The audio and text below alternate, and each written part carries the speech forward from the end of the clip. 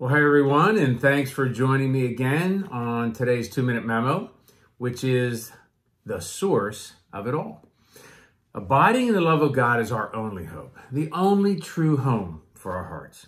It's not that we mentally acknowledge that God loves us, it's that we let our hearts come home to Him and stay in His love.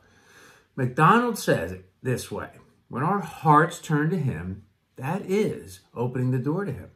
Then He comes in, not by our thoughts only, not in our idea only, but He comes Himself and His own will. Thus the Lord, the Spirit, becomes the soul of our souls. Then indeed we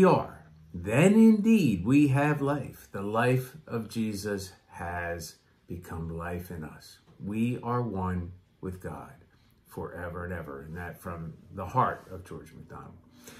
Or as St. John of the Cross echoes, "Oh, how gently and how longingly dost thou lie awake in the depths and center of my soul, where thou in secret and in silence alone, as its sole Lord, abidest not only as in thine own house or in thine own chamber, but also as within my own bosom, in close and intimate union." That's from Living Flame of Love. This deep, intimate union with Jesus and with His Father is the source of all our healing and all our strength. It is, as Leanne Payne says, the central and unique truth of Christianity. And that memo today was by John Eldredge, and he wrote a book called Wild at Heart. I'd encourage you to pick it up. It was written for men, masculine journey, but highly recommended for women as well. It just was a game changer for me in my life.